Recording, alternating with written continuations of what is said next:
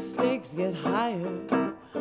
I've got the capitalist blues. We often talk about history as if it's over, but history is always repeating itself. Incorporating that idea into my music and creative process came from encountering New Orleans music and jazz.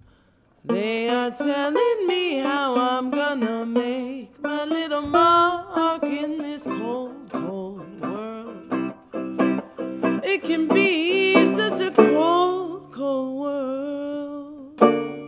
When I'm writing a song or arranging a song, you know, I'm thinking about the best way to sort of share this story that's in the world of this song, and then I wonder, like, what does that world look like, and what does that world feel like, and what does that world sound like? I'm not inspired. I've got the capitalist blues, and if I give everything, I won't have much more to lose.